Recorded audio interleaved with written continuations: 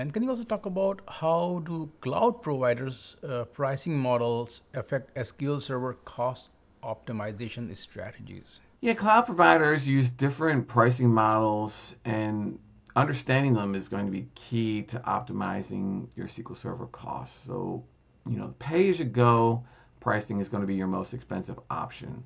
Um, Only a really good option if you're not, if you only need them running on occasion. But if you have workloads that are always running, then you should really look at the reserved instances or savings plans to lock in those discounts. And again, storage costs are also going to be a big factor. So some workloads might benefit from using cheaper storage tiers or compressing data to reduce the footprint.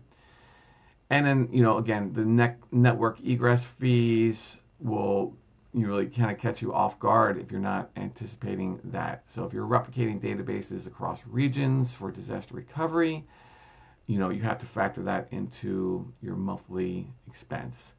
And then the licensing model, Azure Hybrid Benefits, bring your own licenses, they all will significantly impact the total cost of the ownership. So you need to align your workloads with the right pricing model to help maximize your cost efficiency.